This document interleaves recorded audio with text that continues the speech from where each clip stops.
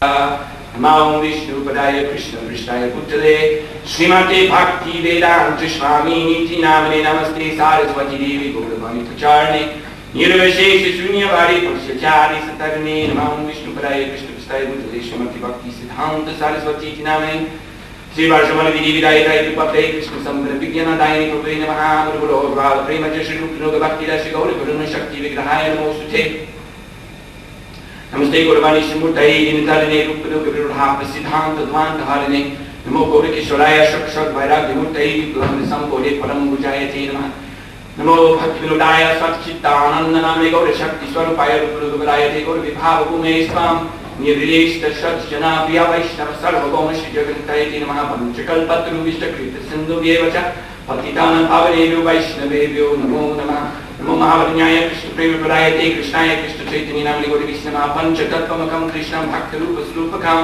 Bhakti Avatara Bhakti-kyam Namani Bhakti Shaktikam He Krishna Karuna Sindhu Dinabandhu Jagatpate Gopesh Gopika Kandadara Kandanamosute Jayatam Suraturpam Gaur Mama Mandir Bhatev Gati Matsava Shaparam Bhojo Shri Radhavana Mohano Vivit Vrindavan Padruma Dakshimat Naga Sinhashansto Shri Shri Radha Shila Govindeva Prashtalavi Sedumanus Madami Shri Mandra Sarasaram Vivam Shiva Tata Tastata Karshan Venus Varaya Gopi Gopinatha Shri Tata Kanchana Gaurangi Radhe Vrindavani Shri Vrishabhana Suti Devi Pranamami Hari Priya Jaya Shri Krishna Chaitanya Prabhu Nityananda Shri Advaita Gadadhar Shri Vasudeva Gaura Bhaktivinoda Hare Krishna Krishna Krishna Hare Hare Hare Ram Ram Ram Hare Hare Hare Krishna Krishna Hare Hare Hare Ram Ram Hare Hare Krishna Krishna Hare Hare Hare Ram Ram Hare Hare Om Namo Bhagavate Vasudevaya Om Namo Bhagavate Vasudevaya Om Namo Bhagavate Vasudevaya Om Namo Bhagavate Vasudevaya Om Namo Bhagavate Vasudevaya Narayanam Namaskritya Naram Chaiva Narottamam Devim Saraswatim Vyasam Tato Jaya Mudirayat. Before reciting the Srimad Bhagavatam, which is our very means of conquest, we should offer our respectful obeisances unto the personality of Godhead, Lord Narayan, unto Nara Narayan Rishi, the supremmost human being, unto Mother Saraswati, the goddess of learning, and unto Srila Vyasadeva, the author. So this morning we're reading from Srimad Bhagavatam, Canto 5, Chapter 18, text number 26, which is on board. Kindly repeat this verse after me, like your line. Antar Bahir Darumayim, made of wood. Nara, a man. Striyam, a doll.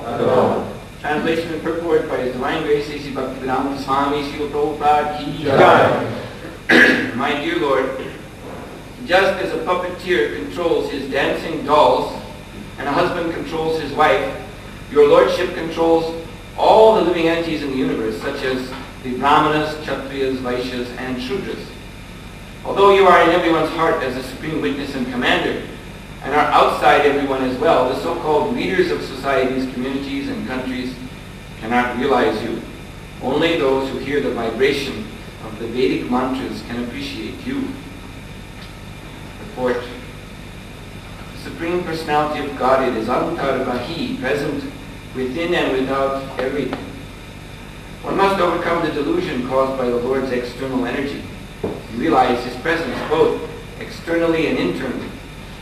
In the Srimad Bhagavatam 1.8.19, Srimati Kunti Devi has explained that Krishna appears in this world nato natyat dharu yata, exactly like an actor dressed as a player. In Bhagavad Gita 1861, Krishna says, Ishvara sarvabhutanam hrideshe arjuna tishtati. The Supreme Lord is situated in everyone's heart, O Arjuna. The Lord is situated within everyone's heart and outside as well. Within the heart He is the Super Soul, the incarnation who acts as the advisor and witness. Yet although God is residing within their hearts, foolish people say, I cannot see God, please show Him to me. So I just comment on this first paragraph. There's two more paragraphs. So Srila Prabhupada concludes this paragraph by saying that foolish people say, I cannot see God, please show Him to me. So not only can they not see God, First of all, they cannot even see their own selves.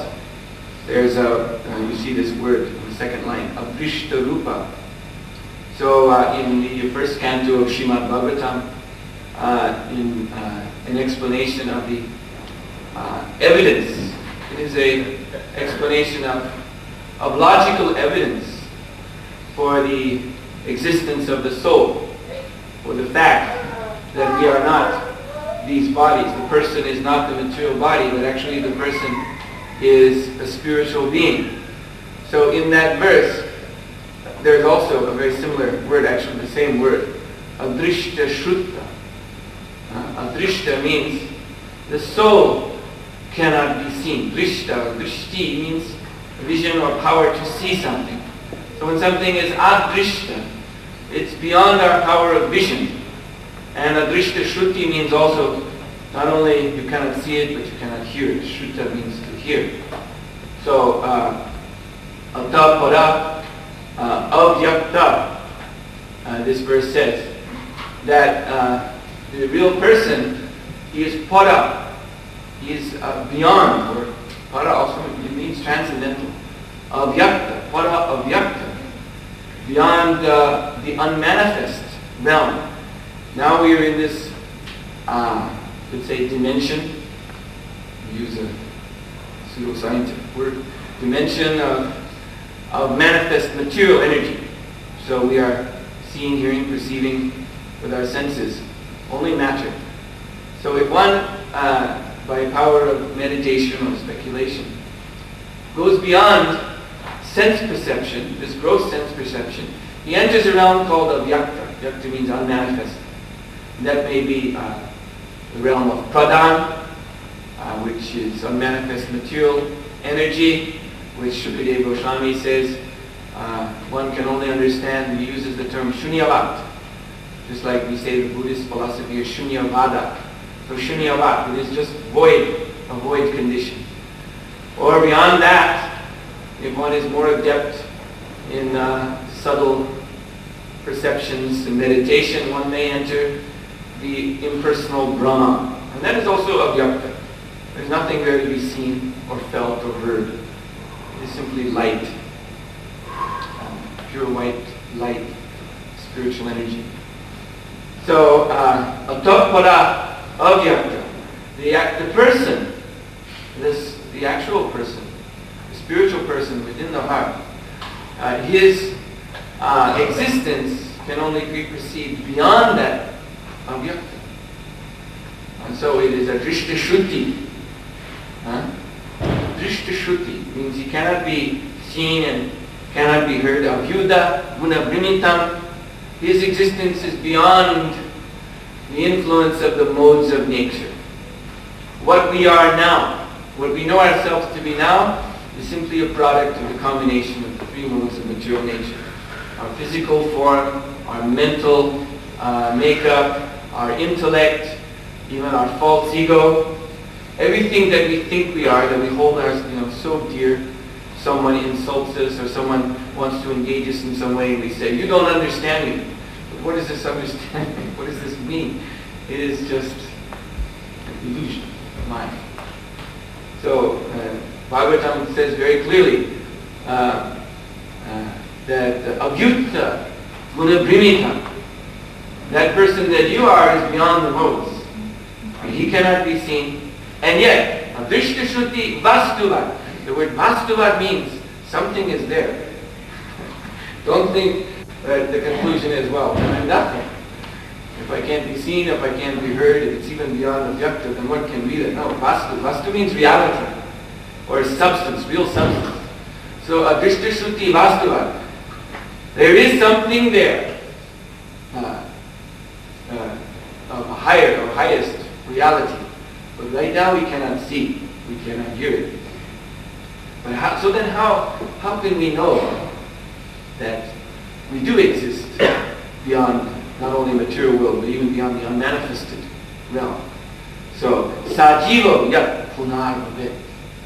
Because there is an eternal person there.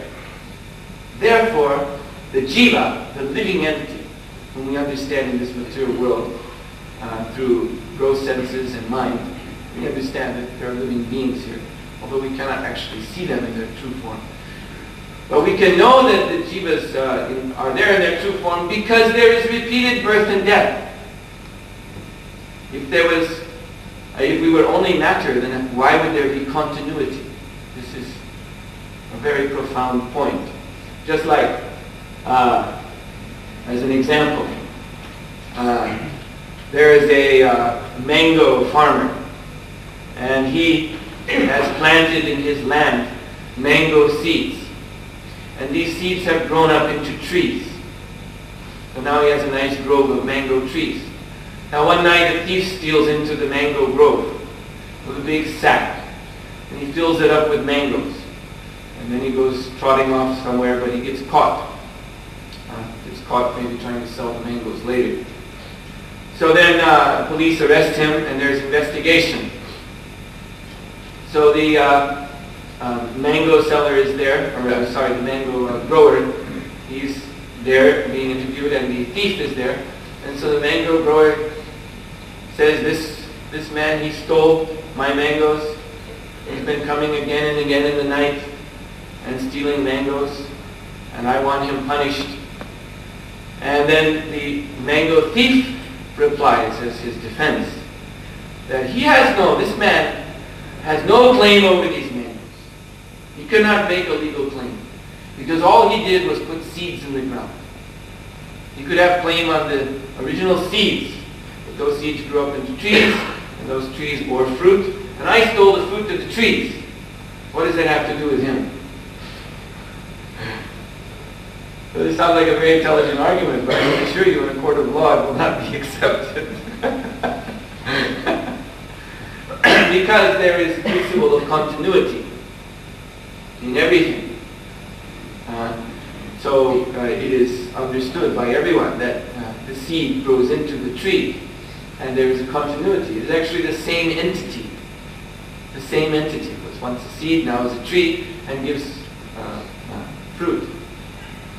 So, in the same way, the external form of the living entity, life after life, may change very radically. One life he's a human being, the next life he's a mongoose or an aardvark or something like that. So that's a very, very radical change. The modes of nature have changed his self-conceptions, his mentality, his physical form, completely. But continuity can still be traced out, just like continuity. What is the apparent relationship, at least if you examine with this drishti, with this vision we have, what is the relationship between a seed and a tree bearing fruit? Who can see the connection? Just by looking with these eyes. But by intelligence, by logic, we can understand this connection. So similarly, Bhagavatam says there must be a subtle person because there is repeated birth and death. So now it is said here that people are questioning, I cannot see God. Please show him to me. Well, you cannot even see yourself. Prabhupada said that very nice example. You cannot even remember yourself as having been in the womb of your mother. Even if they will say, I'm not sure if reincarnation or transmigration is a fact. Well, at least we can give this example. You don't remember that you were within the womb of your mother, but were you there? Yes, by logic and reasoning, you must admit you were there. So you cannot remember, you cannot see that now.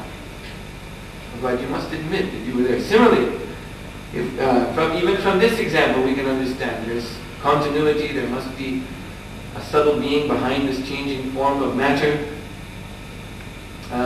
So now we are not aware of ourselves as we are. We are certainly not in control of these material elements as they are forming and reforming these material bodies we get. We know definitely that we did not ask for this body. Everybody, when they look in the mirror, they're dissatisfied. That's universal experience. We always wish that we had been given another color eyes or hair or a smaller nose or whatever. So we're not in control of this. So then who is? You see, this is the next question. There's certainly a plan. If there's continuity, then there's certainly a plan. If there's karma, which gives us our just desserts from one life to the next, then who is behind that? All this is subject matter for a person whose brain works properly. A person who has good intelligence will delve into these matters. And the answer is given here. Sa Ishvara Swam. You, Supreme Lord, are He, Saha. The Ishvara, the controller. Ishvara Sarvabhutanam Pradeshi Arjuna Tishtasi. The Supreme Lord, Ishvara, is situated within the hearts of all living beings. He is seated next to that true divinity, that spiritual being in the heart. And Krishna sees that true form of ourselves eternally. And because Krishna sees us as we are, Krishna loves us so much. This is actually a very wonderful point. We become disgusted with ourselves in this material world. As I said, look in the mirror, And then when we're trying to do anything, we always make so many mistakes, and we be, I'm so stupid. And other people come and tell us, you're so useless. So we can become so depressed in this, except for a few brief moments sometimes, we become jacked up on the false ego, you see, false ego fix. And then we crash down again in depression. Generally, the material existence means depression.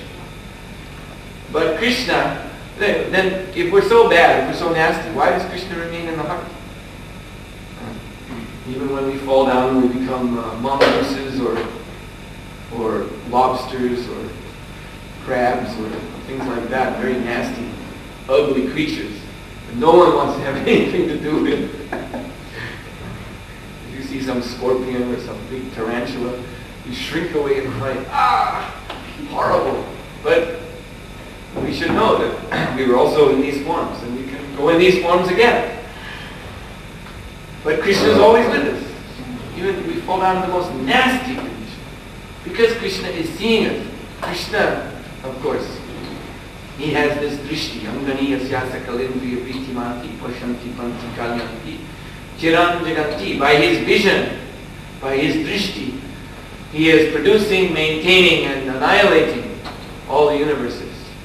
It is said by Raghava Goswami in a very nice book he has written that the universes are being generated and maintained and destroyed by the Lord's jnana shakti, the power of vision. Everything is happening within the sight of the Lord. It's like it says in the Upanishad, sa-aikshita.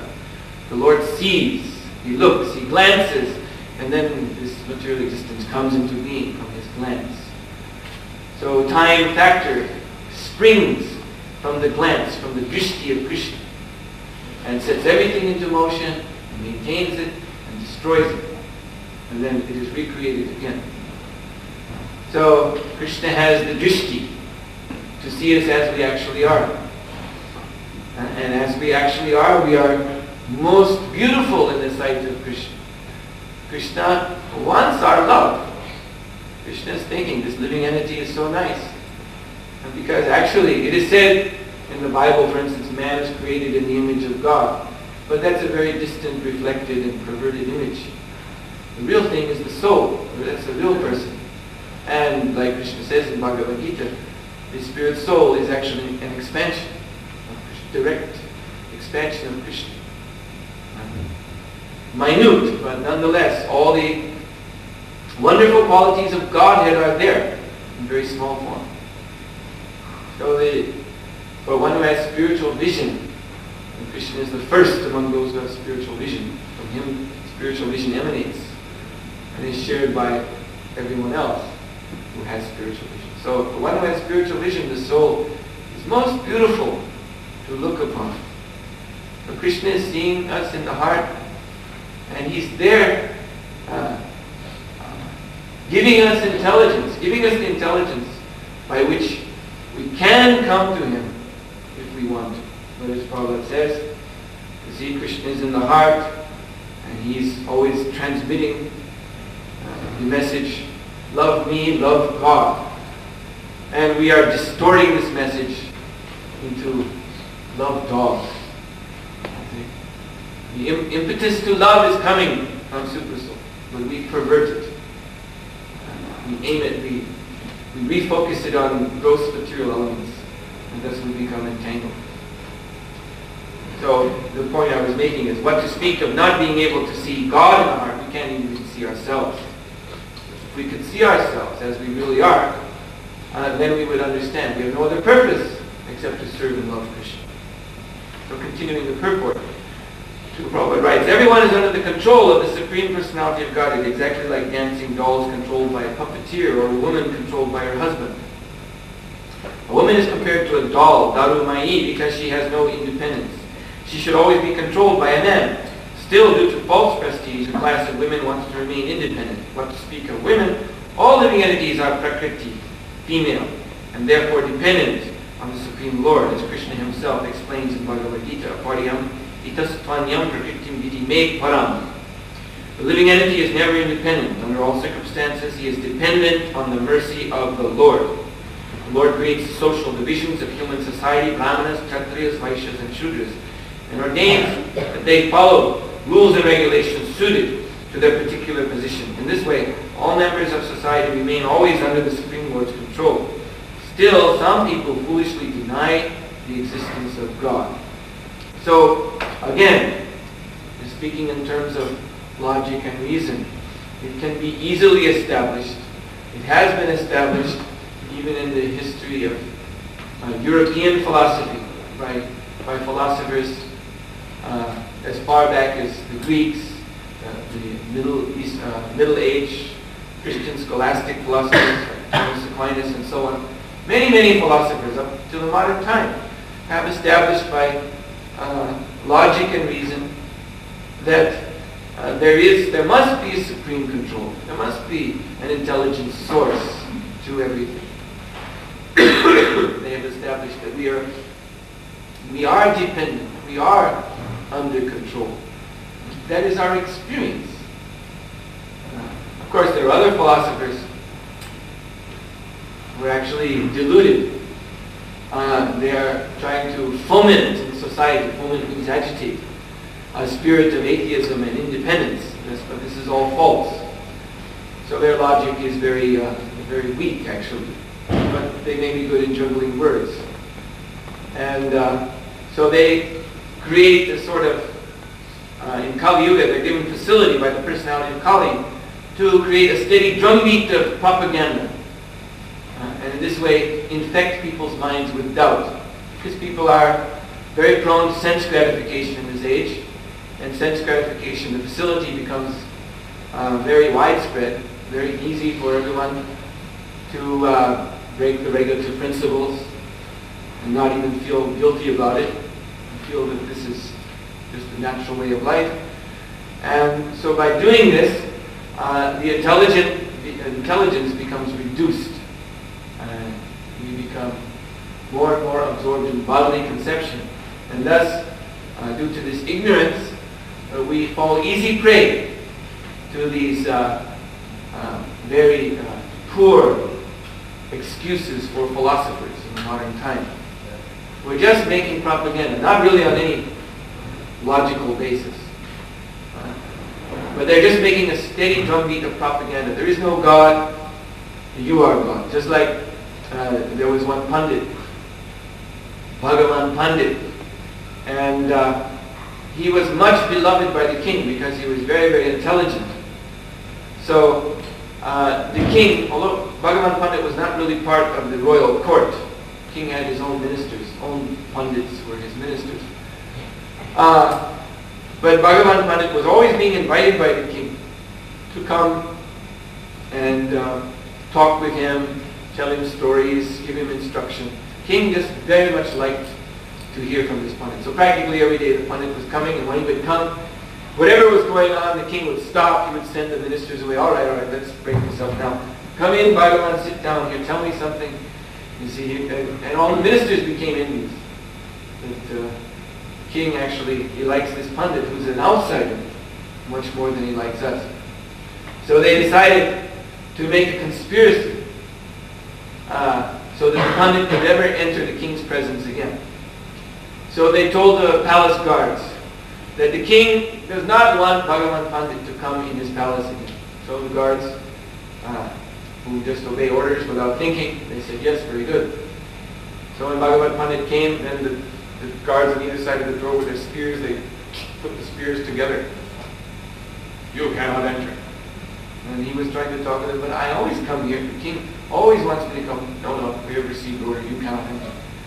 So then Bhagavan Pandit, he was loitering out in the garden, and every day he was coming because he was suspecting some conspiracy. He was thinking. He understood that these Pandits, ministers, were envious. He thought maybe they have made some conspiracy against him. So he would just wait in the garden because he knows the king will come out on a walk one of these days, and then I can see him. So then the king, he noticed that Bhagavan Pandit hasn't come today, so he was unhappy. And he said, where's Bhagavan Pandit? And the ministers said, well, we're very sorry, Your Majesty. We didn't want to break this news to you, but since you're asking, Bhagavan Pandit has died. And then they produced a faked medical certificate from the royal physician. They got him in the conspiracy too. And they said he's died of such and such disease. So the king was very unhappy, very morose for a couple of days. And then one day he decided to go out and get some air. So he left his palace. So Bhagavan Pandit was in the garden, saw the king coming out. So he thought, oh, here's my chance. But all the ministers were with the king. So when the ministers saw Bhagavan Pandit coming, they made a tight knot, a crowd around the king, so that the king couldn't see Bhagavan Pandit. He was trying to enter this way and that, but the ministers kept putting their shoulders together, and he couldn't get in between them. So the king didn't know he was there. So finally Bhagavan Pandit, he climbed a tree. And from the tree he was shouting, oh my dear king, here is your loyal Bhagavan Pandit, here I am, here I am. And the ministers, they went, oh no. And then they turned to the king, Your Majesty, we have to leave this garden immediately. Just see, that is the ghost of Bhagavan Pandit. And then the king thought, oh, this is inauspicious. All right, let us go in the palace immediately.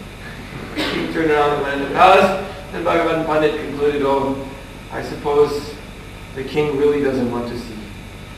Because although I have shown myself to him, he has turned and walked away. And so he left that country and never returned again. So, but this was all the result of some conspiracy on the part of these clever ministers. They convinced the king that this was not Bhagavan Pandit in the flesh, but it was a ghost. So, in the same way, clever demons, foolish, spiritually foolish, but materially clever demons who have assumed positions of leadership, influence in society, they're doing like that. They made a conspiracy.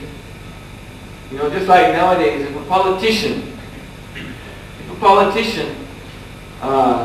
would happen to say in the media, in television, that he's a firm believer in God. And I'm talking about practically anywhere in the world, maybe not India, but even in India, the politicians. Actually, I can speak on one interview. Yeah, that will be interesting. I'll mention this in a moment. There are many, politicians, they will not make any mention of God in their speeches. Because if they do, then they're immediately considered weird. Because of this ghostly propaganda that has been spread throughout society. See, speaking about God is like seeing a ghost. You know, you might as well come on TV, politician, and say, last night I saw a ghost in my room. And people think, oh, this guy's weird. Well, I'm going to vote for him. Or he might say, last week I was taken up in a flying saucer, and the entities examined me. You would never win an election if you said like that. And now it's come to the level, and he says, I believe in God. I believe that we're all parts and parcels of the Supreme Lord, and our only mission in life is to serve Him. People will say, uh-oh, this guy is a crackpot. He won't get our vote. This is all the result of ghostly propaganda. And even in India, I read an interview by one Bal Thackeray, I think his name is. He's the leader of the Shiv Sane movement, Shiv Sane political party, which is supposedly militant Hindu movement. They're saying, they're always preaching Muslims have become too strong in India, and we want to get back to Hinduism and to the Vedas. And it seems superficially that this is a very nice trend in Indian society. And but then the reporter was asking him. I didn't ask him directly. So this is another. If he was a devotee, he might say yes. Sometimes when I'm thinking of Krishna. But what he said was, well, when my wife cuts onions in the kitchen, then I'm crying. So this character is supposed to be, people take him as a sort of religious figure or a defender of religion. And from the interview, we could see he's a completely mundane person with no apparent interest in God whatsoever. And all these answers, they're sort of funny quips. When I only cry when my wife cuts onions, so on and so forth. This is just, again, to make people laugh and think, he's a nice guy. He's normal like me. I'll vote for him. He eats onions. He's not a fanatic. So we'll continue. Last paragraph. Self-realization means to understand one's subordinate position in relation to the Lord. When one is thus enlightened, he surrenders to the Supreme Personality of Godhead and is liberated from the clutches of material energy. In other words, unless one surrenders to the lotus feet of the Lord, the material energy in its many varieties will continue to control him. No one in the material world can deny that he is under control. The Supreme Lord Narayan, who is beyond this material existence, controls everyone. The following Vedic mantra confirms this point: Eko ha vai Narayana asi. Foolish persons think Narayana to be on the platform of ordinary material existence. Because they do not realize the natural constitutional position of the living entity, they concoct names like Gaurudra Narayan, Swami Narayan, or Nitya Narayan. However, Narayan is actually the supreme controller of everyone. This understanding is self-realization. So, to know Krishna, to know God, one must be in a position to receive the mercy of Krishna. So that means one has to be free of material bondage. Yesham tvantagatam papa jananam punya karma te dvanva mohanya mukha ye bhajanti dridha. Krishna says in Bhagavad Gita that to be fixed in bhajan or fixed in devotional service beyond the influence of material energy, one has to be, number one, free of all sinful reactions. Number two, have amassed stock of pious activities, but not materially pious activities, which are called karma-mukhi, and then there's jnana-mukhi. These are pious activities which nurture karma or jnana. But there's bhakti, bhakti-mukhi.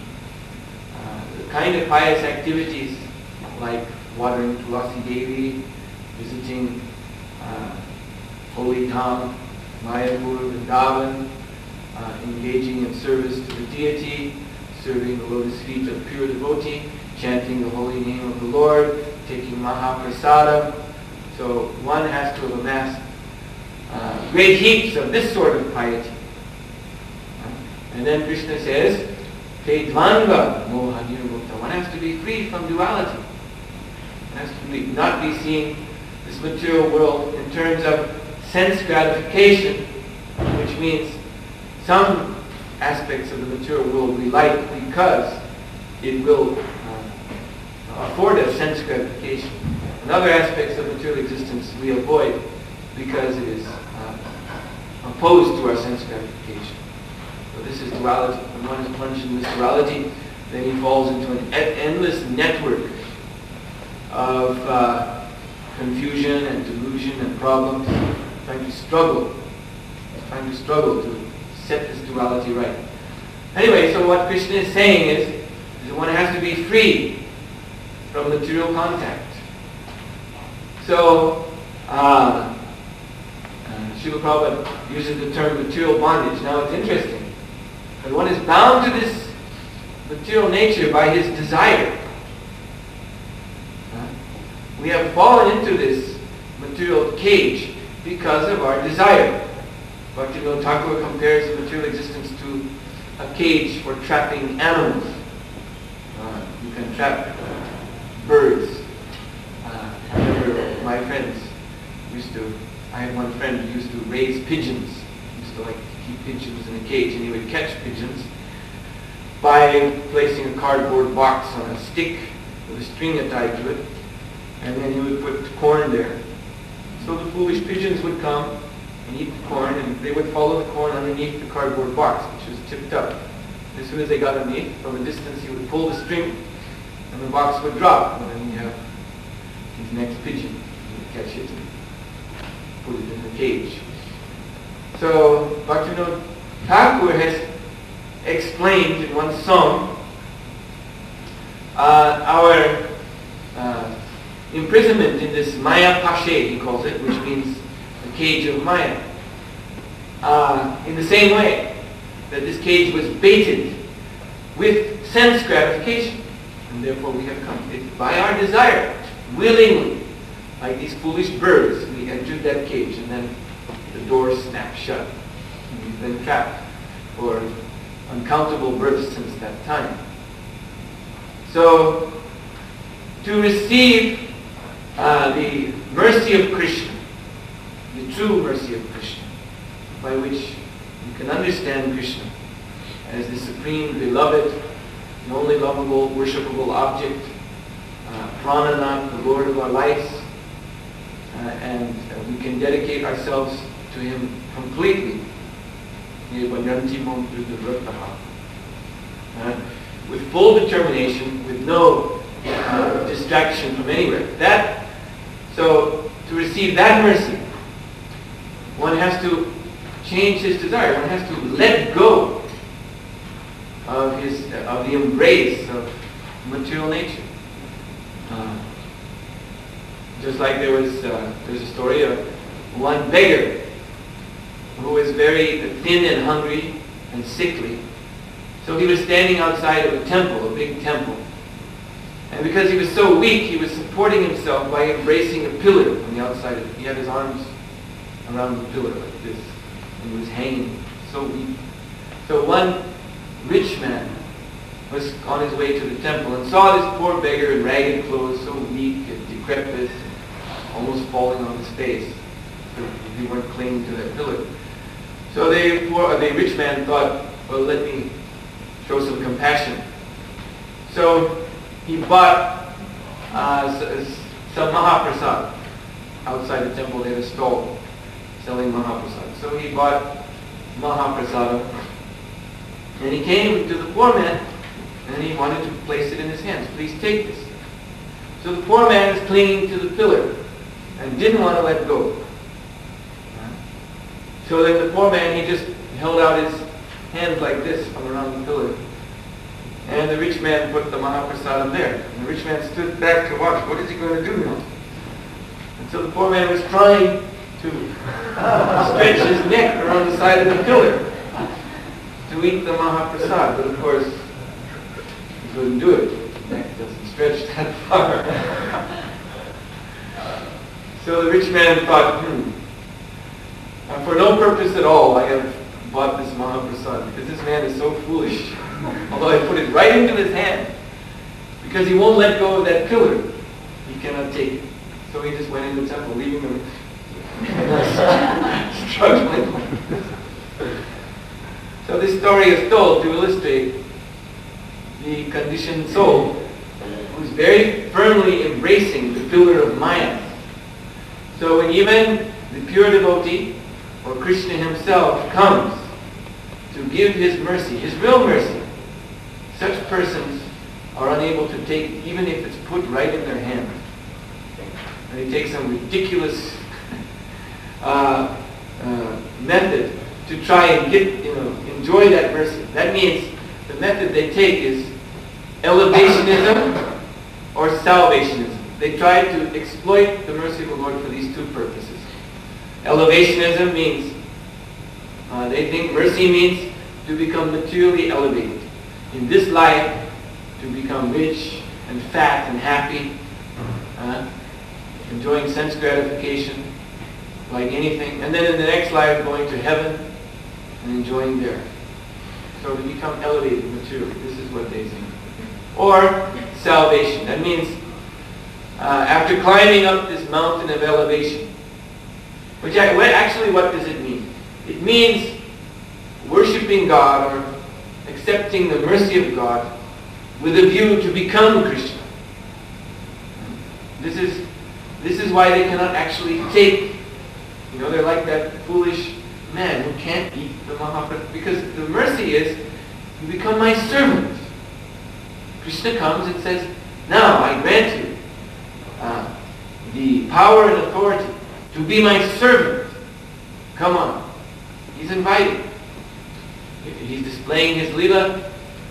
His devotees are there, ecstatic, transcendentalists who are always displaying such wonderful emotions of love of Godhead. Their association is so purifying, and they're inviting these wonderful Vaishnavas, the conditioned souls. Come on, there's a place free in Krishna's service. You come on and take your place. Here's some ecstatic service we're just rendering. Here, come on, make this garland, pick these flowers, do this arti, distribute these books, do something, chant Hare Krishna. And Krishna is there. Yes, I will accept your service. You can also become my intimate servant.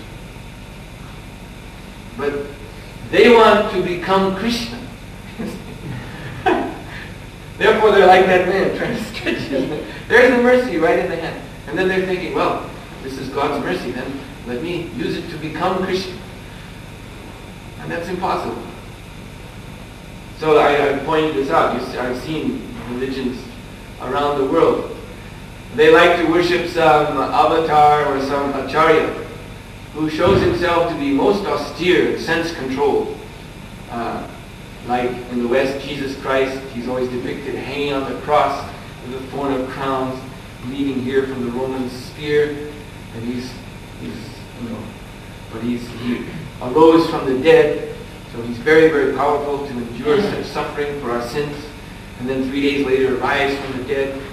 So he's certainly powerful. Or I've seen the Hindus who worship Lord Shiva, they offer him shoes with nails driven up from the bottom. Here, my dear Lord, wear these shoes. And this way you prove to us that you're powerful, just like Jesus proved that he's powerful by hanging on the cross with nails in his hands and feet. Oh, that we can believe. Oh, if he can do things like that, then he must be the one who's qualified to give us what we want. So they like to see the acharya or the avatar whom they worship, very austere, with nails in the feet. You see, like Lord Shiva, sitting on ice, meditating. And what do they want from him? He's got power. And what do they want from him? Let me dance with my girlfriends under the shining full moon.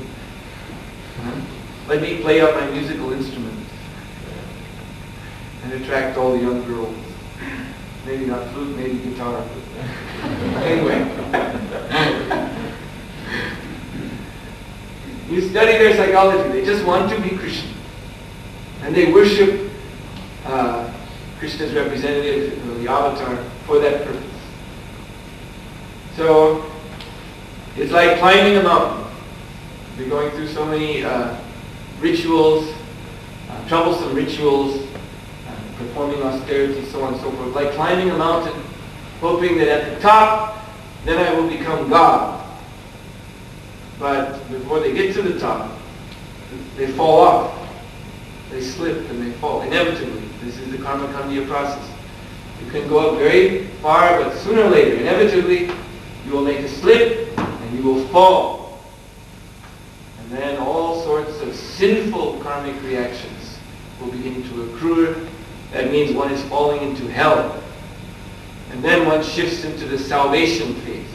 Help! Save me! As he's falling. So if he's successful in his salvationism, then he gets a nice soft landing at the bottom. And then he's very humble. Oh, I'm sorry. Then he sees the mountain. Actually, I should try this other path. And then he tries again. So throughout all eternity, climbing, getting near the top. Oh, the peak is in sight. Oh yeah, there's the flute, there's the peacock feather, the crown, everything there for me. Ah! Help! Help! Save me! I'll be good! I'll be good! Oh, I'm so sinful, so fallen. Oh, such a rotten soul am I. Oh, I'm going to be very good now. I'm just going to worship God, be His servant. Oh, I didn't see that path.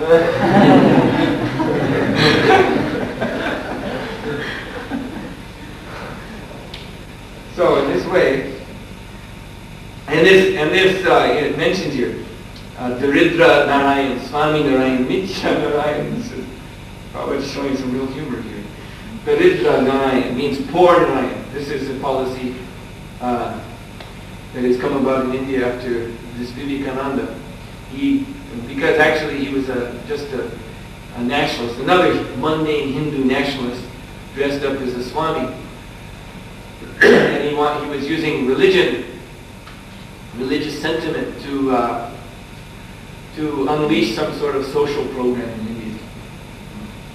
He was even before Gandhi. Gandhi did that too. So Vivekananda, he invented this phrase, Daridra Narayan, which means Narayan has become the beggar in the street. Daridra means poor, beggar. So his preaching was that there's no need to go to the temple and make offerings to the deity. You see, just like you have here in front of the deity of the ISKCON temple, we have this donation box where people can come and place some money for the deity. But Vivekananda's preaching is, what is the use of giving money to Lakshmi Narayan or Dhana Narayan? He's wealthy. He has all the money he needs. He doesn't need your donation. Give it to the poor man in the street. Because according to our Mayavadi philosophy, everybody is God. So God has appeared on the street as a beggar. And He truly deserves your donation. So, Daridra Narayan. And then Swami Narayan. There's some movement called Swami Narayan in Western India. And it's some man, some sort of preacher who appeared a couple hundred years ago. He's accepted by them. He's an ordinary man, but he's accepted by them as being Narayan, Swami Narayan. And then Mithya Narayan. Actually, I'm not really sure where that comes from, but Mithya means illusion. So, some philosophy of illusory Narayan. But what this all means is, and this is like the last word in frustration of this climbing the mountain, falling off, climbing the mountain, falling off. And now they become so frustrated. Well, I'm not going to climb this mountain. I'm just going to declare myself Daridra Narayan. At the bottom of the mountain, he's become God. Poor man, dog in the street. Now he's God. See, by decree, by some propaganda, public decree. So, when society becomes so insane, then someone may be able to enjoy this brief life as Narayan, even though he's very poor, miserly, meagerly dressed, complete fool. Society may become so deranged that such a person may be accepted as Narayan. It's a fact that goes on. It's going on. That will take us off the track. But there have already been in Bengal incarnations of God. I mean, persons who are accepted as incarnations of God by many, many people on the strength of their being poor and wretched. I won't get into this. It's a whole other thing that takes us off the track. But it's a fact. It's going on. So, but this is like the story of the blue jackal. You see, there was a jackal. And the jackal is despised among all creatures of the jungle because the jackal just slinks behind the lion. He's a beggar. He slinks behind the lion. The lion kills and eats something and leaves some bones with a little flesh on it. And then the jackal comes and gnaws on the bones. You see, he won't kill his own food. He's too cowardly. The meanings of others. So he's despised by all living entities. So once the jackal was running through the forest, and there was some washerman who had set out, he'd been washing some clothes and he was going to dye them blue. So he had a big vat of blue dye. And the jackal, running along, happened to fall into this vat of dye. So he came out, he was all blue. And so he ran into the forest, he was very bewildered. Now I'm all blue. Oh no, what does this mean? So, but then when he came among the other animals, they saw this blue animal. And then the animals, they were being suddenly very respectful. They were paying their obeisances. They were saying, "Who are you, sir?" And the jackal understood. Oh, they don't recognize me anymore. And then he said, "I am the supreme." And they were all very, then we will put you on a throne and worship you. So everyone, even the lion, even the great lion, the elephant, the great animals of the forest, they were there. They had the jackal on the throne, and they were making puja, and they were bringing offerings, and he was there with a crown, and he was giving orders, and he was really having a good time. And then it just so happened, after a few days, a flock, or what is like a herd, a pack of jackals in the distance. You see, right in the middle of puja, they were doing blue puja, singing the song.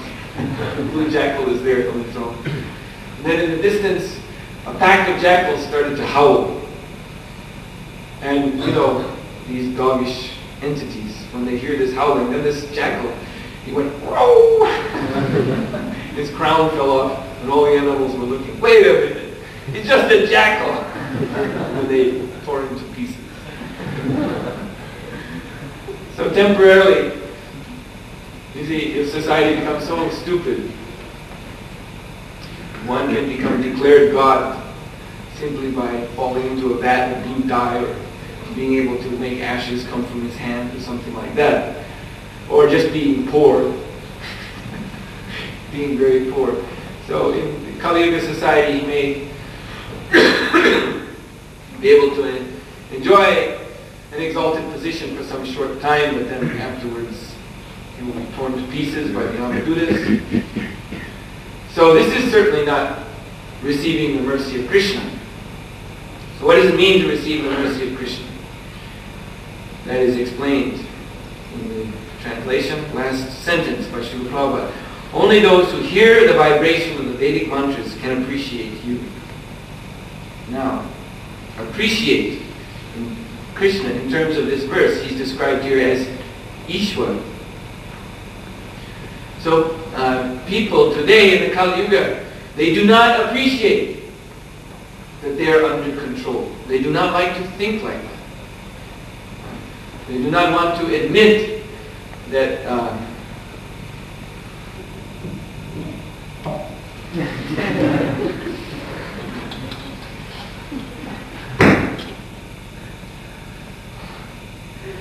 no, this is the demonstration. We are under spirit control here.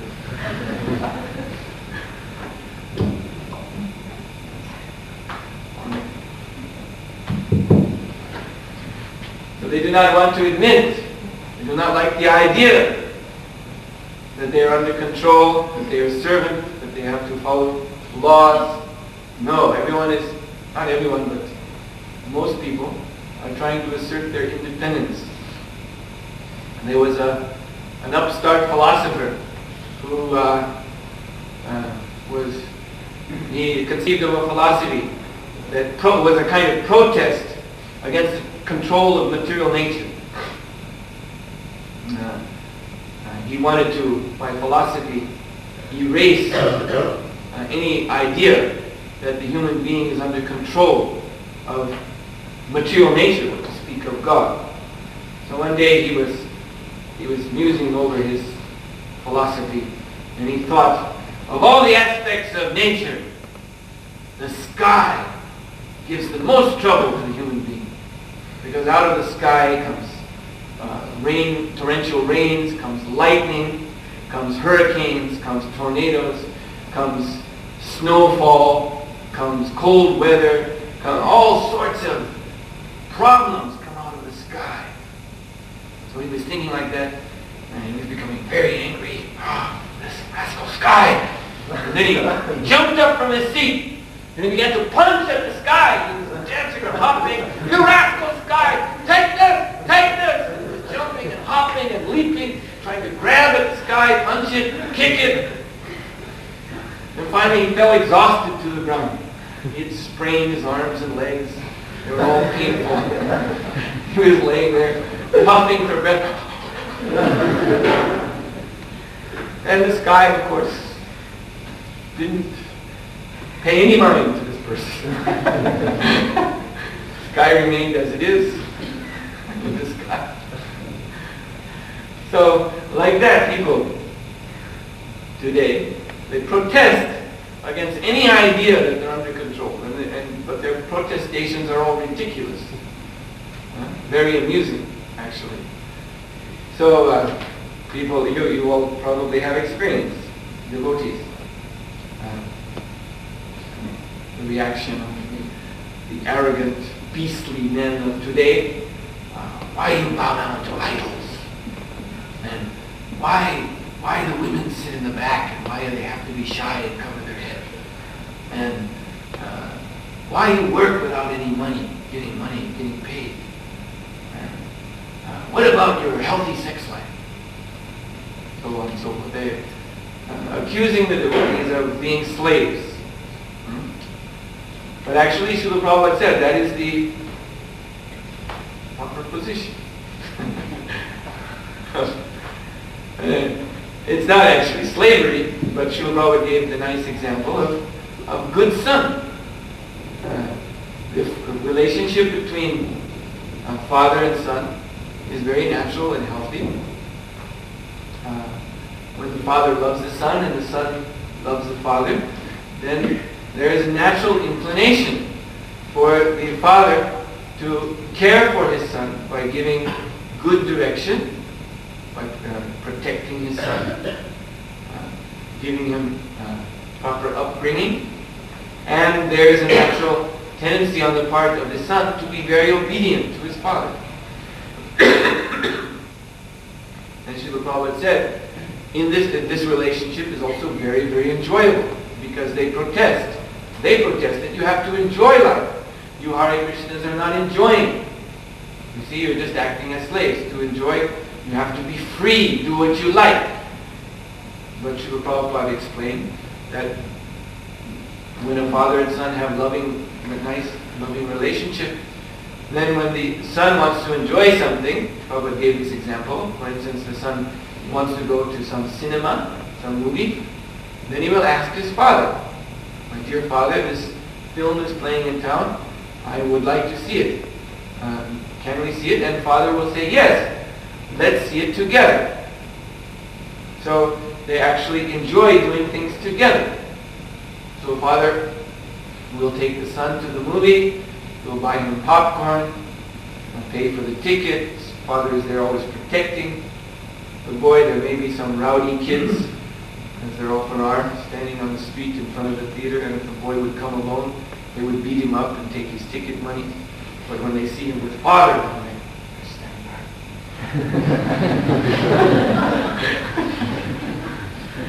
So the boy can just walk very confidently with his father. Look at these boys.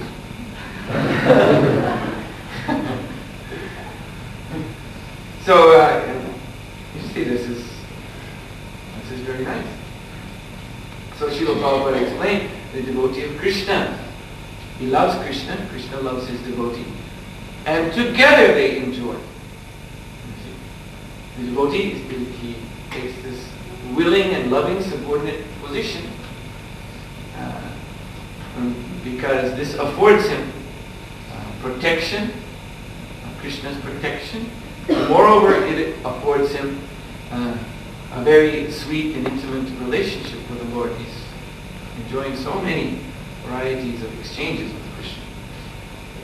Whereas the upstart, he has no relationship with Krishna, and he has no protection from the material energy. So it's a very vain endeavor to try to become the independent enjoyer of this material world. One is simply cut down by material nature. But anyway, the materialists are often very persistent.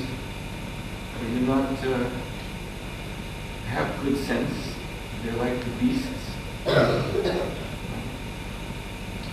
But for those with intelligence, they can use their brain in such a way to, as I explained in the beginning of the lecture, first of all, understand their own position. What we are, and we are not the body, and we are servant of Krishna. And then, as Suhotra is explaining here, to go on to understand that Krishna, the Supreme Lord, is right there in the heart. And that our relationship with Him is eternal, and it is very natural. We are already serving. If we deny to serve Krishna, then we have to serve this material energy, which is a thankless service. We are repaid only in birth, old age, disease, death. So it is a very simple matter of shifting our service over to the Supreme Lord and becoming liberated from this material existence, going back home, back to Godhead. So I'll stop here. Is the name of Krishna, Purushottam. He is the only name because he's the only controller, the only enjoyer. Those are considered the prerogatives of the male, that he's controller and he's enjoyer. And female is controlled and enjoyed.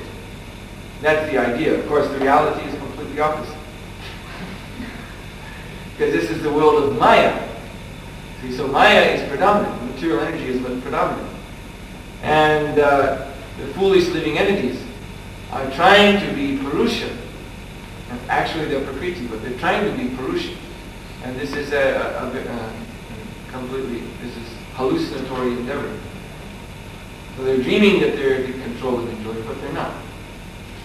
They're being controlled. And they're being enjoyed. So anyway, this statement that we are Prakriti is just a statement of our tattva, of our position in reality. It does not necessarily mean that we have a spiritual female form, but we are predominated by Krishna. So if we assume our proper position as servants of Krishna, then then we may attain a female form or another spiritual form. But in any case, that's our proper position to be servants of Krishna. Yeah? In what way can I say the soul is pure and untouched by matter? Because the soul is there to supply us